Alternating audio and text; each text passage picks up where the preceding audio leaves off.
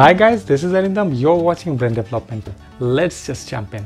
So, square root of 12 plus square root of 12 plus square root of 12 dot dot dot dot up to infinity is equal to what? What is the value of this? Well, it's simple. Just assume that this one is equal to x. Now if we take the square for both the sides, we'll get x square is equal to 12 plus square root of 12 plus square root of 12 plus square root of 12 dot dot dot dot. Right? Clear up to this? Now see, again this one is equal to x because this is up to infinity. This one is also infinity, this one is also infinity. So this one is equal to x. Right? Therefore, it is clear that x square is equal to 12 plus x. Clear? Simple. No need to worry. Okay, now let's take all those things on the left side. So we'll get x square minus x minus 12 is equal to 0. Clear? Now 4 3s are 12 is a middle term factor. We know how to solve middle term factor, right?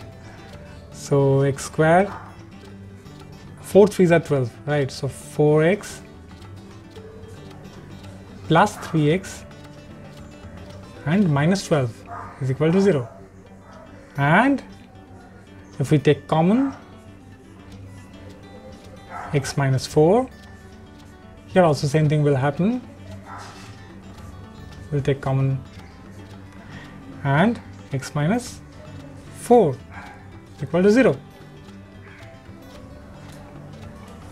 Let's do this here. So this implies to x minus 4, complete thing has been taken as common, and so it will be x plus 3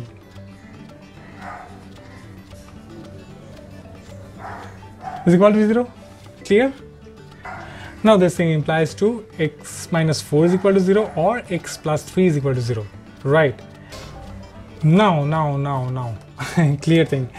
If we take x plus 3 is equal to 0, therefore x is equal to minus 3.